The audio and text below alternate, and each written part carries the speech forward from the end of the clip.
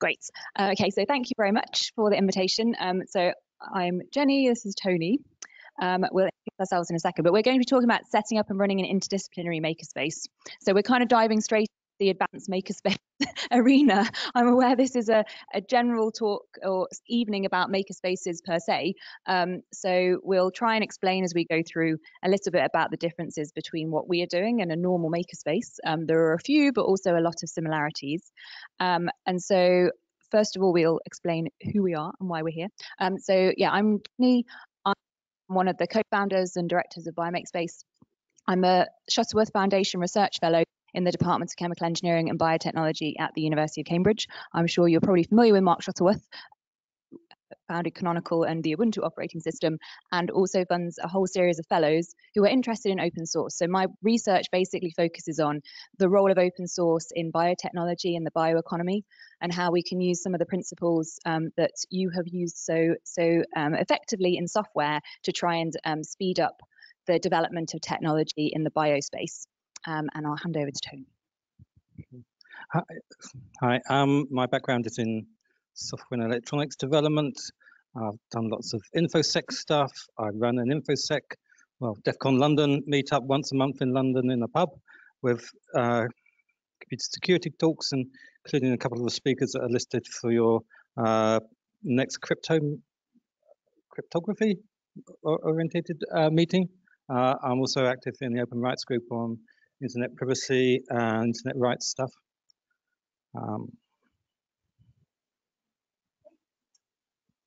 Perfect. Okay, so we're going to be tag teaming a little bit throughout the talk. So there'll be slight pauses as we pass the microphone between each other, but hopefully it won't disrupt the flow too much. So what is Biomakespace? So it really is a makerspace and biology lab integrated into one. And so we're really interested in building a multidisciplinary, which I think is reflective of most makerspaces, volunteer-driven community for collaborative experimentation at the interface of biology and engineering. It was really important to us to have facilities for both the engineering side and the biology side, because we think that they have a lot to offer each other. And certainly we found that engineers are extremely interested in biological systems, and biologists are extremely needing of engineering skills to make their experiments go better, have the tools to do what they need to do. And so we aim to provide an environment where people can come from both sides of that divide, meet in the middle, work on some interesting projects, and hopefully learn something. And so we have several primary activities. We want to build a community of motivated and passionate members who engage in a whole bunch of different activities, including skills sharing and training courses. So today I've been doing some synthetic biology with the U3A in Cambridge, who are a group of retired people who have already undertaken a theoretical course in DNA and cell biology. And so the last 4 weeks they've been in the lab. They've been analysing their own DNA, and Tony will tell you about a workshop that we run on that. And they've also been, we were looking at how to build an AND gate using DNA, which I'm not going to describe during the talk, but if you want to ask at the end, I'd be delighted to tell you.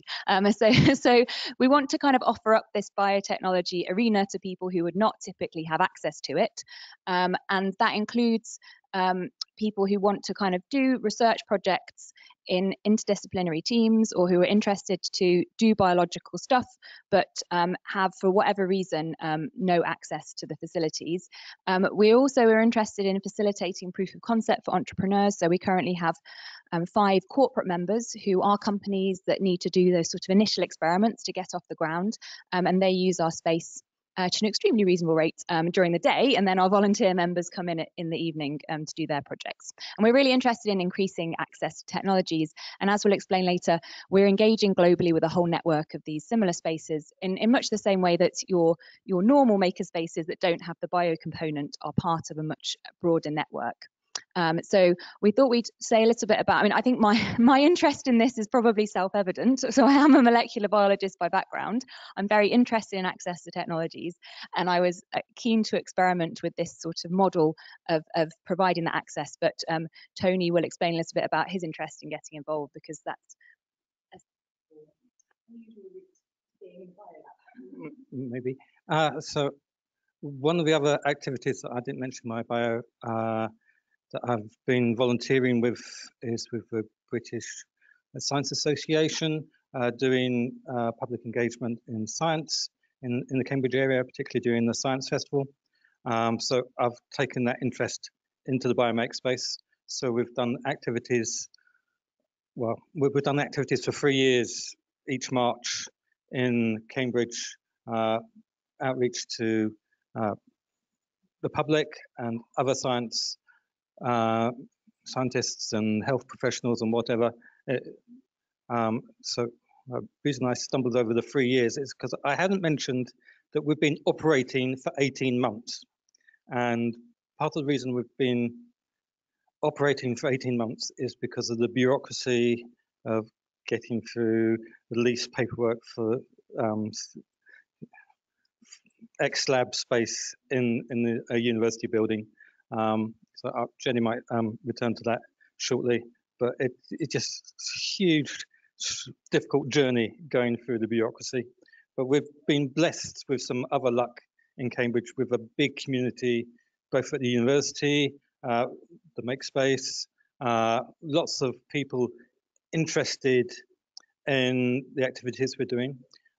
So going back to the outreach, this training course on genetics that Jenny was teaching today.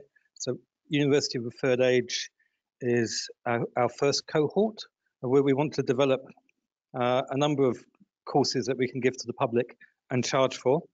And this is a sort of practice run through this course. We want to develop some more courses, introducing people to lab work.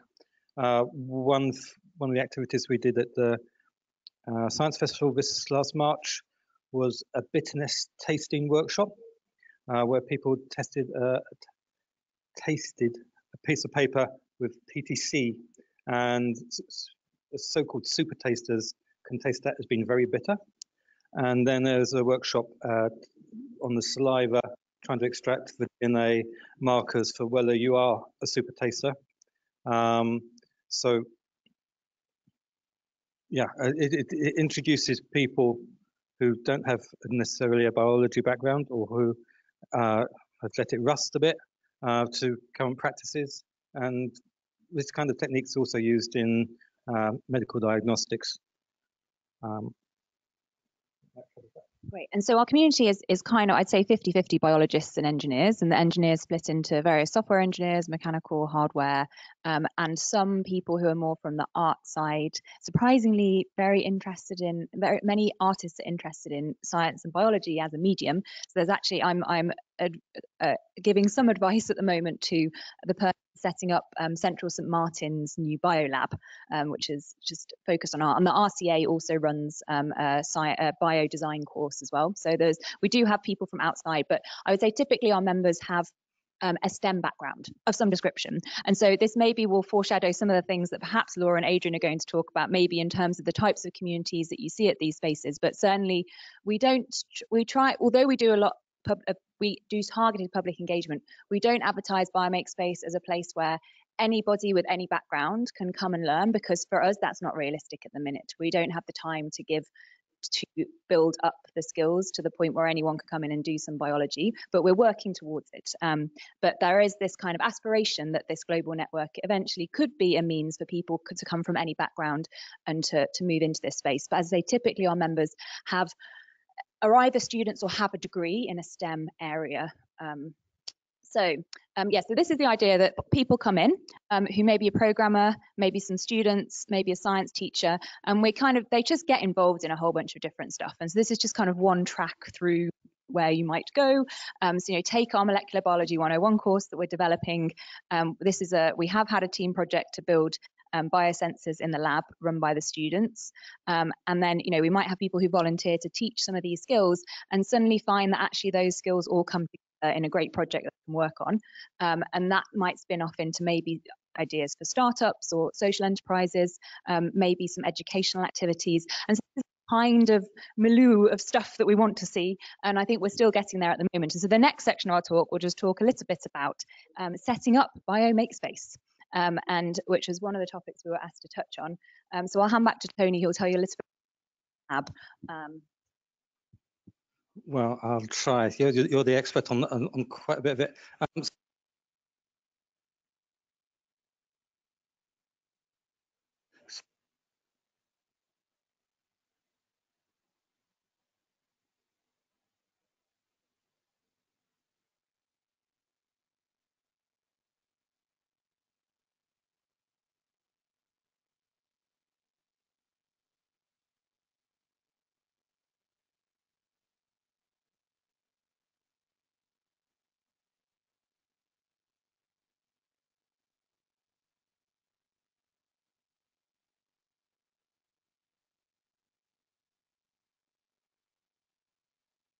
when they did an upgrade.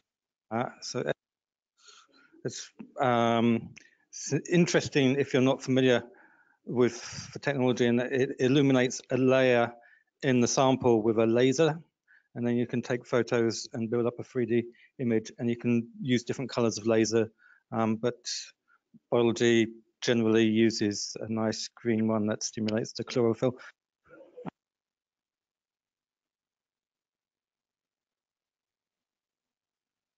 Yeah, flow hood. So there's there's an airflow through it, so it circulates out of the chimney and any chemicals or stuff that not a fume cupboard. You can't put strong acid.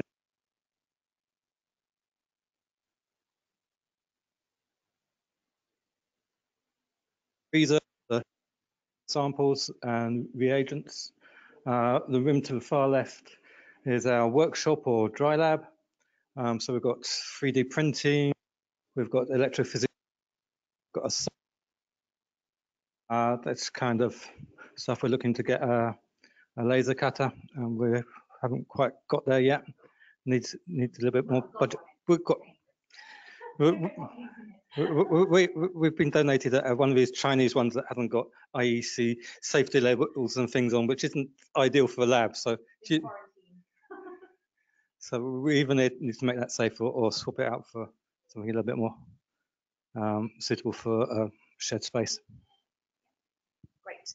So in terms of the practicalities, as Tony has previously alluded to, this is a university space, but we are an independent company. We're a not-for-profit, limited by guarantee, and we're a tenant of the university. So we pay, fortunately, not rent. So they are subsidising us basically to be in the space. We pay a service charge and electricity and stuff. But effectively, we were very lucky to find these rooms, and in that sense had a similar journey to the Cambridge Makerspace, who also were fortunate enough to find a space that the university owned that was available. And so we moved in, and as Tony said, we had a somewhat of a saga with just setting everything up. But the main thing to say is that it was entirely set up as a volunteer effort. So evenings and weekends, getting down the space and bringing everything in. So I'm going to show you some photos of the space, including what it used to look like. But basically everything that you see, if it wasn't donated, and we're fortunate enough being in Cambridge that a lot of companies are biotech companies, so they frequently have equipment that comes available.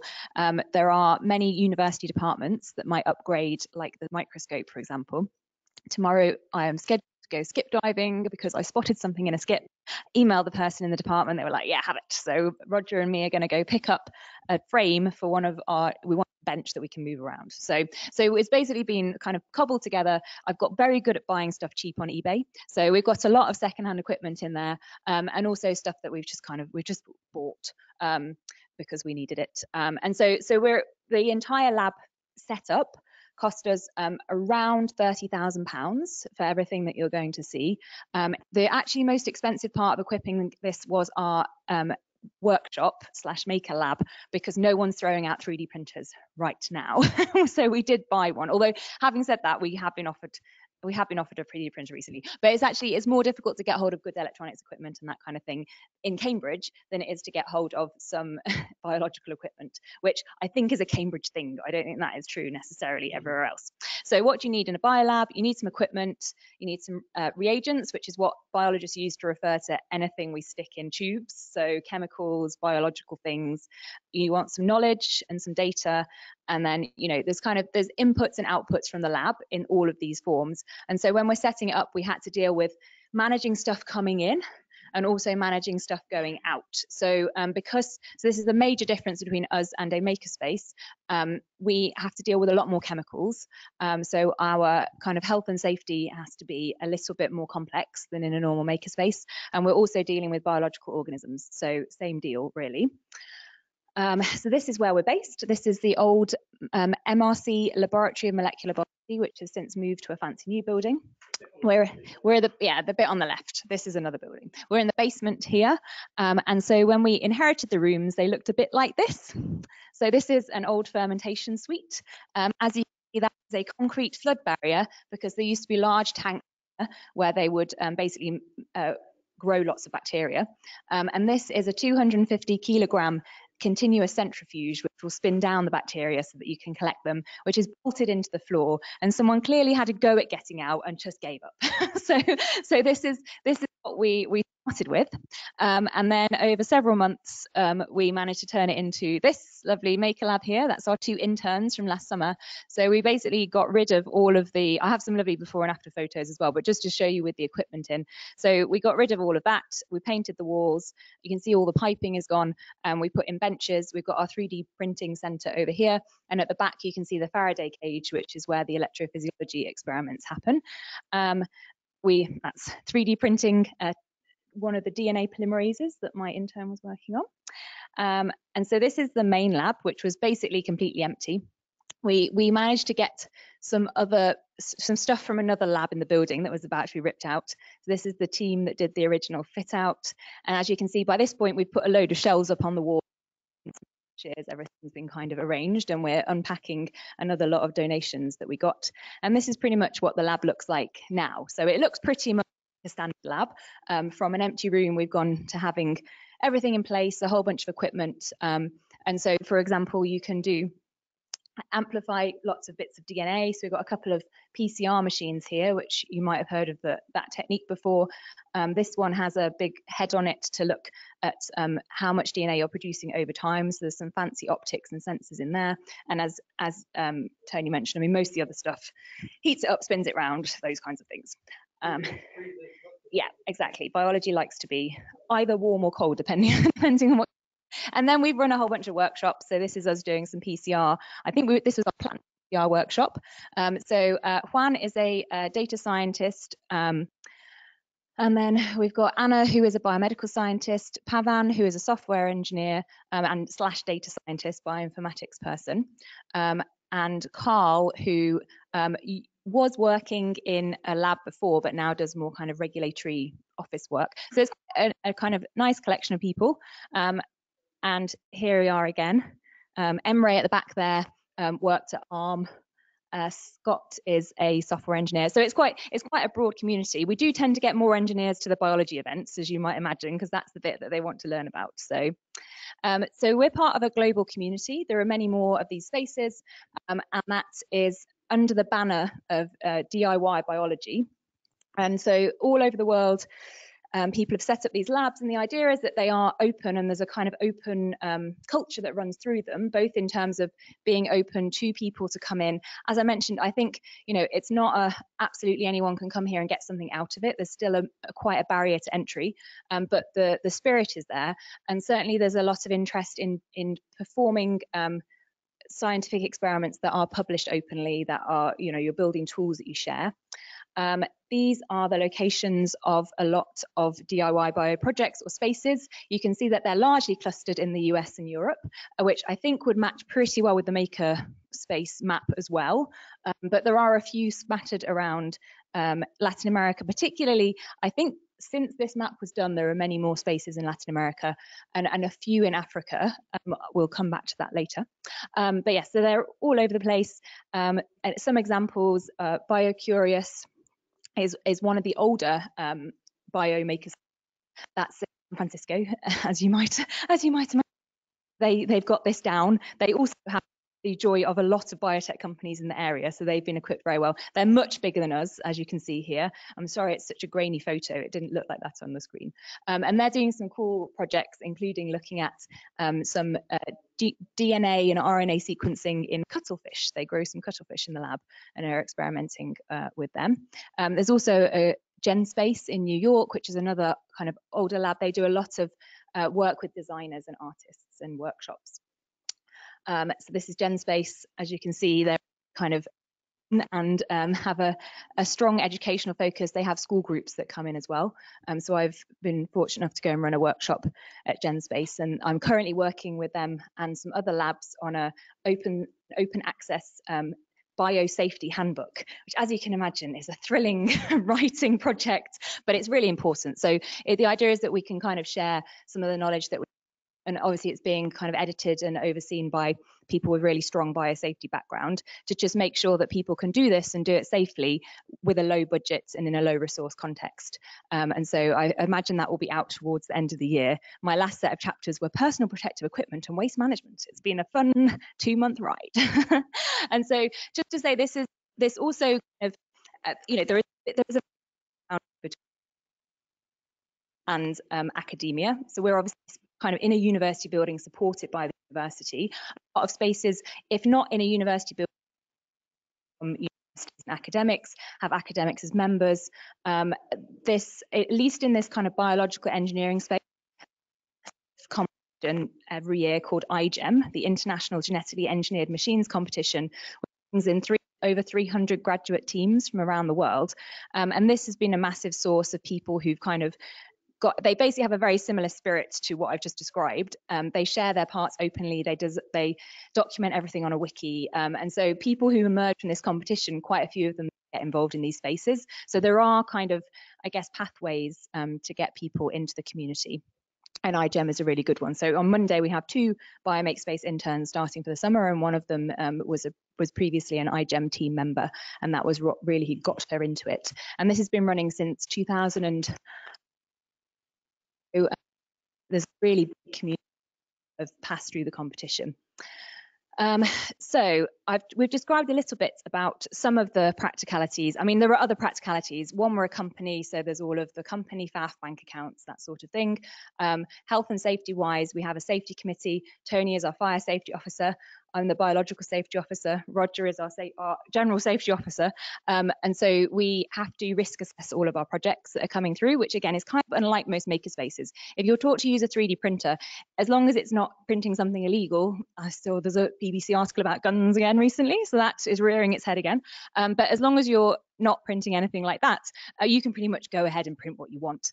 Unfortunately, not true in our context. We need to know what biology things you're using and what chemicals you're using. So we try and make it as lightweight as possible, but there is a bureaucratic overhead that we just can't get around, because the work that we do is overseen by the health and safety executive, and if we do it wrong, then we have, I believe, unlimited fines. I say we, me and the 3 other directors. So we're very keen to get it right. Because we do genetic modification in the space, we also, in the UK, it's not quite a license to do genetic modification, so we do really low risk stuff. And if you're just doing really low risk stuff, you're not working with disease causing organisms. You basically what's called notify HSE. To them and say, we're going to do this. You send them a risk assessment, you fill in a form, you pay £500, and then they have the right to come in and inspect all of your paperwork. But it's somewhat onerous. I mean, you have to keep all the risk assessments for at least 10 years. There are things that you need to do. So if in terms of setting up something like this, it can't be undertaken lightly, but it's not. There are harder things to do in the world than set up something like the Biomakespace. Yes, absolutely. Yeah. So I've mentioned the global community, but of course there are places closer to home. So recently moved from Hackney to Wembley. The London Biohackspace predated us, so we can't claim to be the first in the UK. They, I think, were set up 4 years before, something around that, 5 years before. And so they have a very similar program of activities. I say they've just moved with the London Hackspace. And I was just going to comment. They demonstrated that a DIY bio place in the UK can get the GM license because they applied before us, and so we knew it was possible, and we could go to them for advice on how to get that done. Yeah, absolutely. And most people who set up these spaces are very happy to help other people do the same. So I'm just going to introduce briefly 2 spaces in Africa which I'm involved in setting up at the moment. So these are, again, spaces that combine, they're both spaces that combine biology and hardware. So the first one is, so I was going to say, yeah, the Maker Faire Africa did have a synthetic biology kind of track the last time that it ran. And so there is interest in this type of work, but it depends where you are in Africa, but even at a university level, some of the techniques that we would use kind of for a training course in the Biomakespace are difficult to do, largely because of supply chain, to be honest. It's just difficult to get hold of the stuff. So a lot of my research is trying to address some of that. And we're currently working with setting up labs outside of universities that can kind of be a little bit more agile in giving opportunities to try out these practical techniques and to learn some of the engineering approaches. And they're both paired with makerspaces or fab labs. So whenever we're setting up a biology lab, it also has access to things like 3D printing, laser cutting, electronics, and they found that extremely useful. So the first lab is in Cameroon, the lab, and they are associated with Goya Fab Lab, and so they have been working on setting up at the moment just the actual lab. So these are the lab benches which have gone in recently. My postdoc is heading out on Thursday with a whole bunch of equipment, so soon it will start looking more and more like a lab.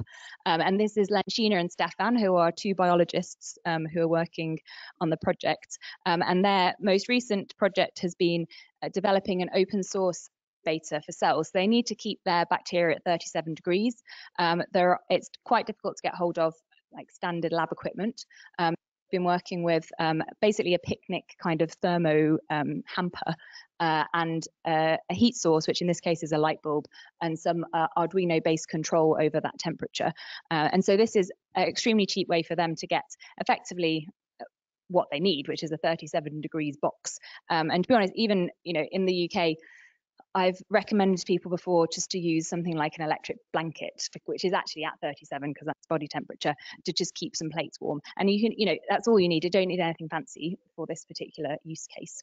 Kumasi Hive is based in Ghana, and this is, again, at the same stage. We've got the benches in, we've got to get the equipment in, and Kumasi Hive has this is the Innovation Centre near Kumasi, which teaches a lot of courses on IoT, machine learning, kind of graphic design, web design for Ghanaian students and recent graduates.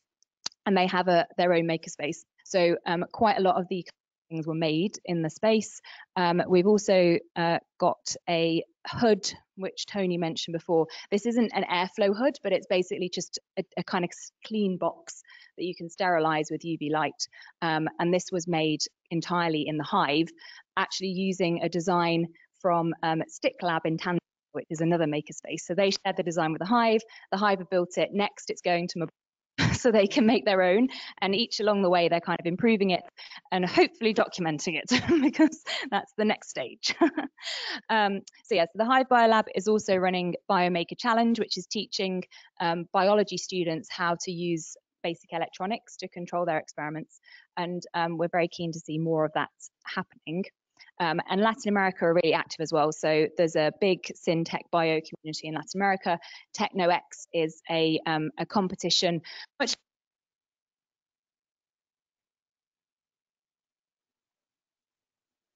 happens. And so that's another kind of global engagement. And I work quite closely with one of the organizers of TechnoX. So we will very rapidly just whiz through the hardware section. I think you're okay with that? Great. So why are we interested in hardware when we're doing a Biomaker lab? Well, we need loads of tools. As I mentioned, some of them are easy. Some of them just heat stuff up. Some of them around. Some of them move liquid from one place to another. But typically scientific is expensive. And I'm talking like, if you want a piece of plastic with some little comb bits on it for your gel electrophoresis, which is basically, it's just a comb, it's a mold where you can make a well, we call it, in a jelly so that you can put your DNA in, 20 quid for a little bit of plastic.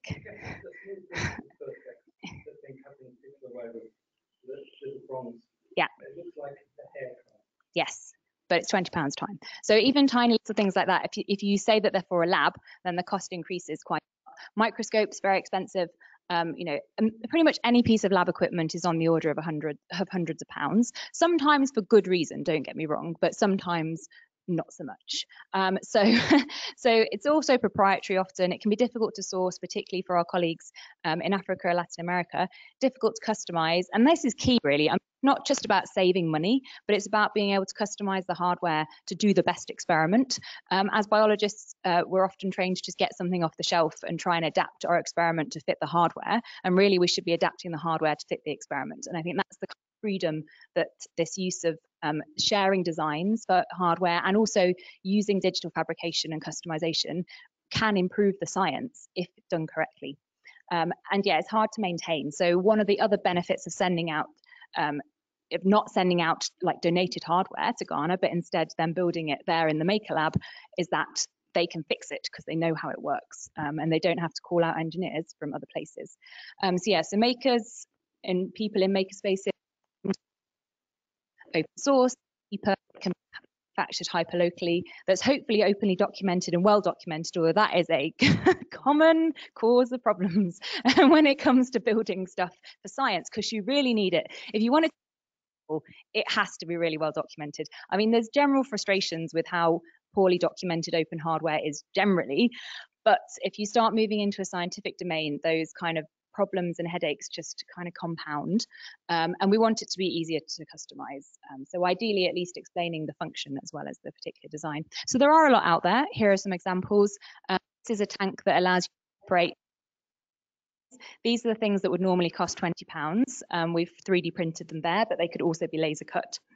This entire tank would generally cost you anywhere between £300 and £700 from a scientific supplier.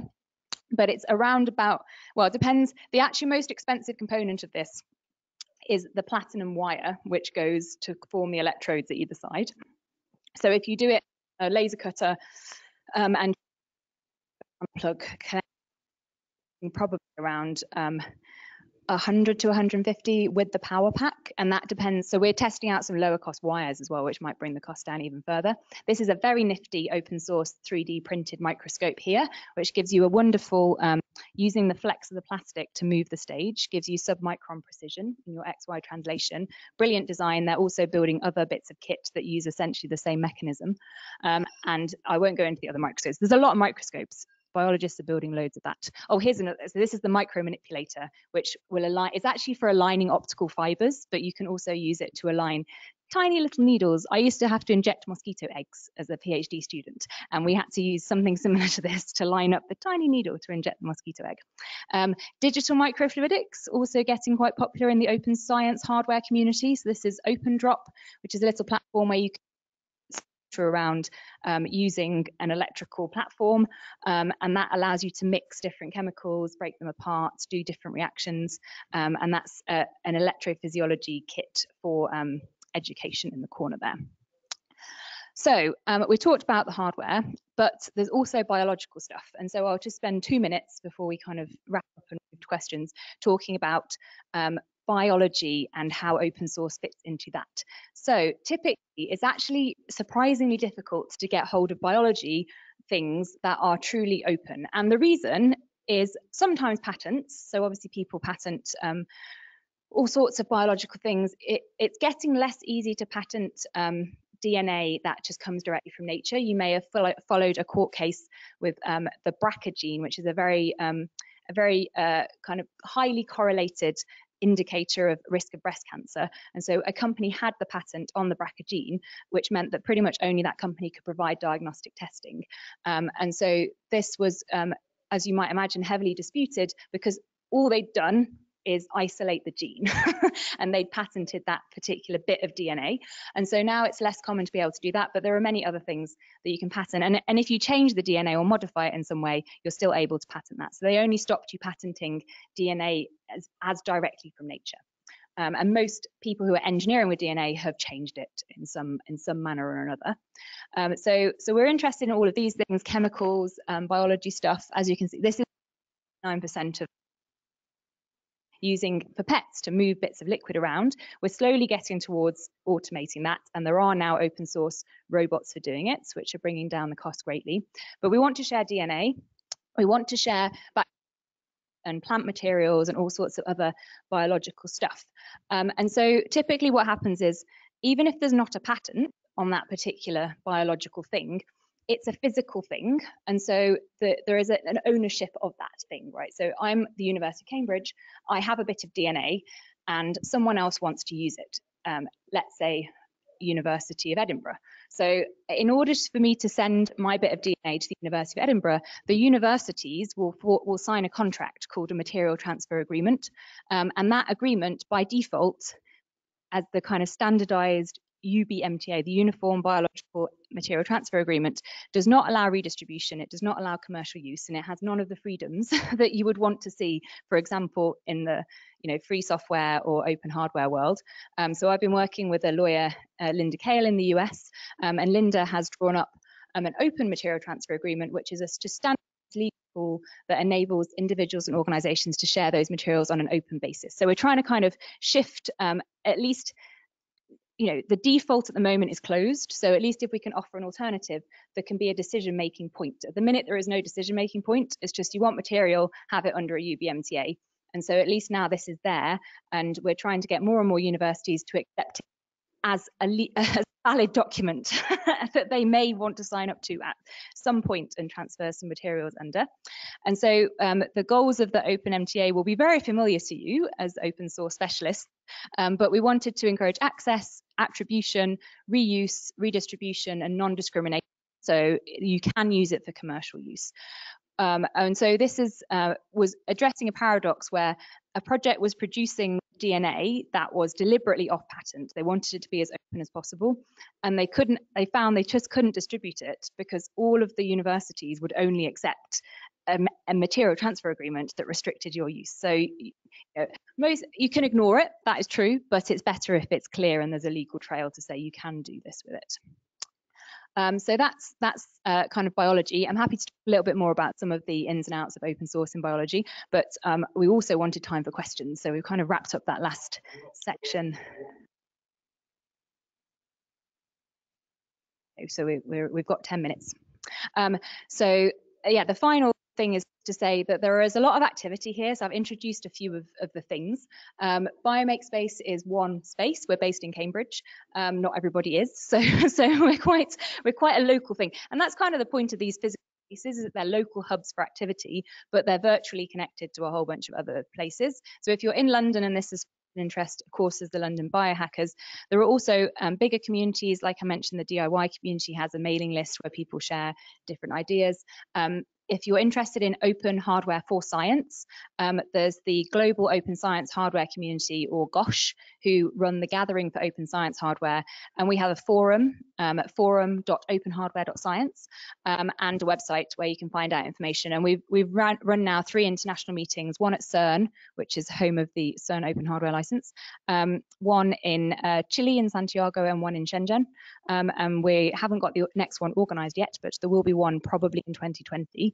And so that's just, it was formed because we felt like many of the open hardware groups were not addressing to the same extent as we felt was necessary some of these issues around reproducibility, calibration, standardization, because for a lot of open hardware applications, it's not as critical as it might be in a scientific context.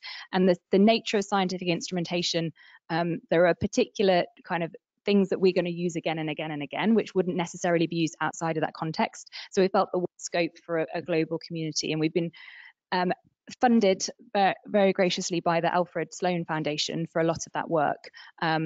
But it's now kind of ongoing. So there's open hardware residencies for science happening in Latin America in 4 different countries.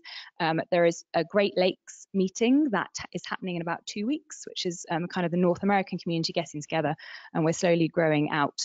And then in terms of open biology, there are various networks that are trying to draw people together, including the Global Community Bio Summit based out of the MIT Media Lab, who meet once a year in October, and also have a network of international fellows, which 2 of our, so Thomas Mboa, who runs Mboa Lab that I showed you earlier and is a member of my team, and Harry Aklago, who's our researcher in Ghana and is setting up the Hive Bio Lab. They're both fellows in that program. And so there are efforts to kind of bring the activities around. And I think, have you got anything to add? Well, I was just going to say, a lot of this open hardware, open science hardware stuff has got Arduinos for doing sequencing, or maybe a Raspberry Pi or a Beagle board that can do higher level of processing. And it kind of feels to me quite like in the late 80s, early 90s, where people had BBC Micros in the university, and it got moved into the lab and started automating lab equipment and that kind of thing. So there's huge opportunities because of the low cost of the hardware and ability to self-instruction material on the internet. questions?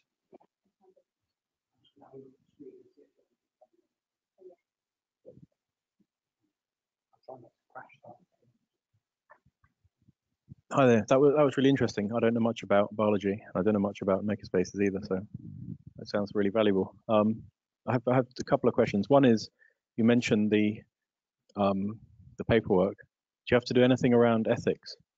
And the second question is, when you're sending all this stuff to Africa, do you have to do anything with trade exports?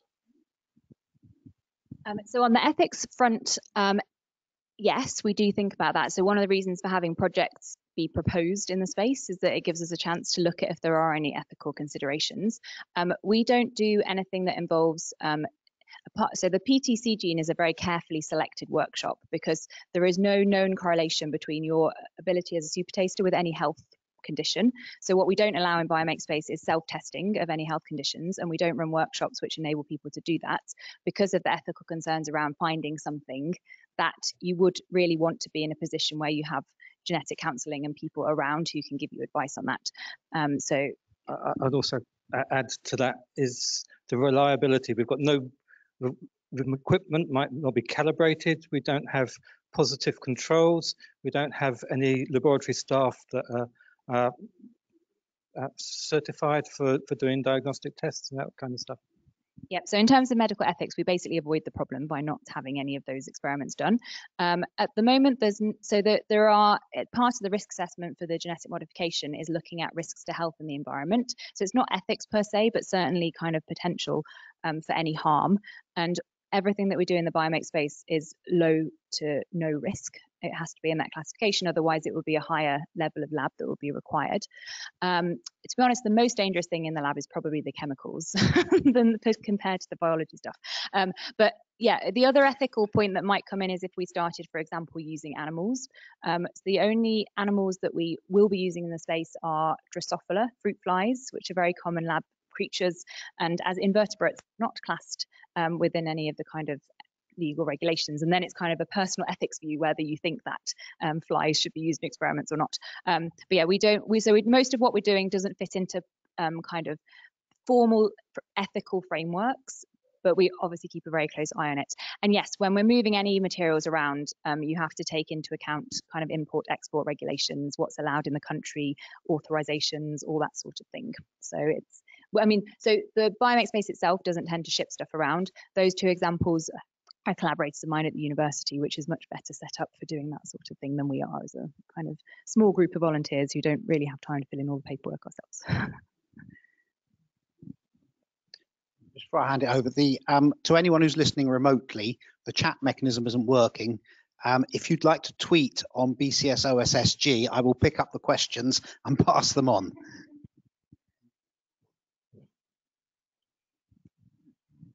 In terms of using second-hand equipment or open hardware, how much is that restricting what you're actually able to achieve compared with the tens of thousands of pounds of new equipment?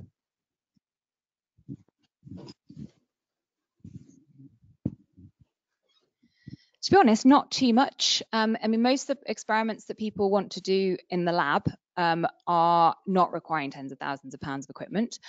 If they do, then we can always talk to people at the university about maybe getting access. We can think about ways that we can get the same data without that equipment. So far, it hasn't been a major issue for us. There are some, I mean, as Tony mentioned, we're a very small space. So there are some things which are not tens of thousands of pounds, we just don't have physical space to put them. So there are certainly projects which, you know, can't go ahead because of our lack of facilities, but try to cater for the majority of what our members want to do. And so I think I wouldn't say it is limiting us too much at the moment. But, you know, again, we're in a very fortunate geographical location whereby we have these options. And it's a case of kind of, so although I said, you know, you want to adapt the hardware to the experiment, I say, firstly, a lot of the current stuff that we have is probably is sometimes overpowered for what is actually required for a particular thing. So you can do a lot with a kind of cheaper bit of kit or kind of something, or some creative thinking around your experimental design. And so, when you're doing science in a low resource context, there is a lot of creativity out there about how you do it well, but how you do it cheaply. And actually that's something that we can learn from our African colleagues and people who are trying to do this, who've had to work around a lot of problems and get creative about how to do it. And certainly I've been learning molecular biology techniques from colleagues in Ghana who've essentially got around very expensive commercial kits by coming up with their own solutions to the problem and then validated it. And the thing with science is you have to just go back and validate it. So it's not so much, did my equipment cost £100 or £10,000? It's what are your calibration standards and protocols? What are the quality assurance measures that you've got in place to demonstrate that it's working? And so there are concerns with people using open hardware particularly, although I guess lower cost hardware and kind of secondhand hardware is true as well. Although in theory it's good because different people can produce the same instrument, so you should have greater reproducibility, there's always going to be differences when you're manufacturing in different places. And so one of the kind of key things that we try to emphasize in the global open science hardware community is really thinking through that what are your inbuilt calibration design features of that piece of hardware, or do you have to supply other things with the hardware to enable you to calibrate it? And so that's, I think, is a major challenge and not one that's been solved, but it is at least getting people thinking about how do we have this all written down so that people can check that it's working. And that one would hope would satisfy a peer reviewer or someone who's looking at the quality of the work to say, well, yes, so we didn't use the £10,000 instrument, but here are our series of standardized checks that show that it's got really good, you've done your pre-work, and so you can show that it's got really good correlation with the standard dilution curve and all the rest of it. And so I think it's just doing good science and kind of trying to balance that experimental design with the facilities that you've got available. I was just going to mention that we do have some equipment that does need to be tested and serviced, such as the autoclave, which is a pressure vessel for sterilizing lab equipment. So it needs an annual service, and we have to spend money on that. Yeah, I'm not sure whether to ask about insurance or. Oh, sorry. Wasn't sure whether to ask about insurance or supervision, but it strikes me that if you compare this to, let's say, a wood workshop or a standard kind of electronics makespace, there's quite a high, seemingly quite a high duty on whoever is kind of responsible for the good running of a lab like this. And how, yeah, you must be putting a lot of time into that. Quality documentation that we've got, but yes, I mean, basically, yeah, it's a lot of time. We do have a team. We would love to grow that team a little bit more than we currently have, but it's, again, so at the moment we work on a case-by-case basis. So we do have, of course, general insurance for the lab, public liability contents. We work with a specialist biotechnology insurance broker, so we kind of make sure that it's all fitted to what we need. And as people come in, everyone gets a safety induction, which is true of Makespaces as well generally. We try and keep that general because actually some of our members, they just want to come to the training sessions and they just want to use the lab. And so sitting through 3 or 4 hours of bio and chemical safety for those people is not very relevant. So we have a safety induction, which just basically allows you to access the Maker Lab and turn up to meetings and everything. But if you want to do a project, then you submit a project proposal. And in that project proposal, you'll do a risk assessment, or rather you'll work with a safety team. I mean, we recognize most people have not had experience of doing this sort of stuff necessarily before. So we work with them to help and also review the assessments. But in that form, it says, what is your previous experience? And so if, as many of our members have, they've got 10 years of experience of molecular biology, they still need to go through, we still have to do the training so that they know what they're doing, but we can be confident that the level of supervision required would be reasonably minimal once they've had that initial induction. Whereas, of course, some people will be coming in wanting to do something that have very limited experience. And so the kind of joy of the community is that we try and then pair them with a mentor or someone who will kind of work on the project. And we encourage team projects. So typically we would not be expecting somebody to come who has no experience of biology and just dive into the lab and start on a project. And we would expect them to join an existing project, get their hands dirty a little bit, well, hopefully not, but you know what I mean. And then slowly kind of onboard them into gaining a little bit of independence. And so it is time consuming and it is case by case. I think we have a lot less space and we have a lot fewer members than many Makespaces. So we're currently at 50 members, but of course active fewer than that compared to Cambridge Makespace, which is more like 350 members. And partly it's because, you know, we have not only a physical limitation, but also a time limitation and just how much of that you have to go back and forth. So yeah, I would say it's extremely time consuming. I mean, it is running another lab. I mean, you know, departments have full-time staff to do this type of thing, and we have to balance it. So we're probably reaching the point now where we're tapering off in terms of projects that we can manage, and then we'll have to sort of, you know, consolidate. So I've just been prompted by Jenny's chat there. With one of our members is the Cambridge University Synthetic Biology Society. So these are mostly undergrads. They're working on a team project, and the attraction to them of the space is they have access to a lab to work on a project, and it's a project. I mean, if you do electronics engineering or computer science, you go to class, you do the instruction in the class, and then you can go home or whatever. You've got access to that equipment relatively cheaply, and you can carry on doing soldering, circuit design, JavaScript, whatever.